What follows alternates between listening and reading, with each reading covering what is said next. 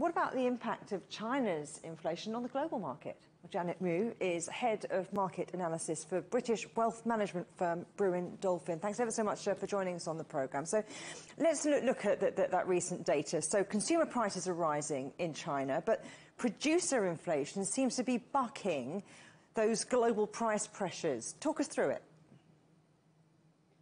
Hi, thanks, Juliet, for having me. Yes, China's producer prices are slowing down primarily because of the global commodity price market. So we have seen a slowdown in prices in terms of crude oil, in terms of a lot of agricultural products, and especially for industrial metals like copper and iron ore. And as you mentioned already, the property market has been weakening in China, and that's why the demand for these industrial metals, which are very heavily used in the property construction sector, they're suffering. And that's why we see that the producer prices have been slowing down. And the implication for the global economy is that, China is a large exporter, is the biggest commodity exporter. And so that would have a positive, this inflationary impact to the global economy, which is actually something that is good for the inflation.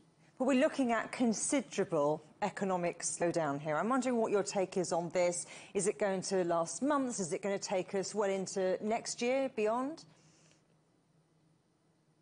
Yes. So if you look at the China, the core prices, the headline inflation, we know that is driven by pork prices, as you mentioned.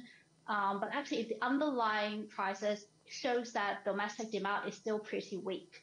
We all know that the previous lockdowns and the very strict restrictions are still having a negative impact on the economy, on consumer confidence, and the job market is not particularly great.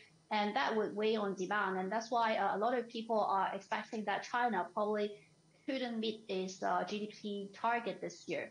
And I mean, if restrictions are gradually being relaxed, if consumer confidence pick up, if the property sector gets a bit better, then probably growth trajectory could improve later into the year, especially we are starting to see some more stimulus coming through from the Chinese government.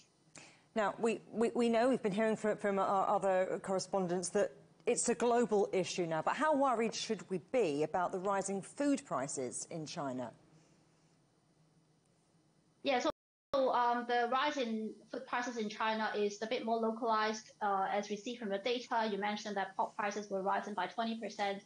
And that is basically because of tight supply, and the demand is still very strong. So that is a pretty domestic problem relevant to pork, which is a very Chinese staple for food consumption.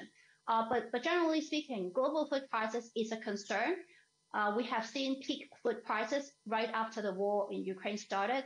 Although food prices have actually come down from that peak, it is still very elevated. We're still talking about double-digit growth in the food prices globally. So the poorest household in developing economies are going to suffer more because their consumption basket just consists more of food. So that is problematic for emerging markets.